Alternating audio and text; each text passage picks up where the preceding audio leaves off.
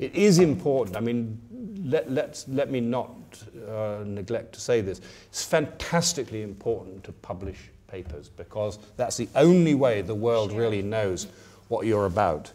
And if you know, for your career to go forward, you must publish because that's the sort of minimum requirement. But it doesn't really matter, in my experience, where it is. I mean, don't worry if you haven't got a couple of Nature papers and something in Cell by the time you're 27, because it really doesn't matter. To have one good paper in the Journal of Biological Chemistry or the EMBO Journal in my field is a very fine achievement, actually. Decent piece of work, honestly done and properly put together.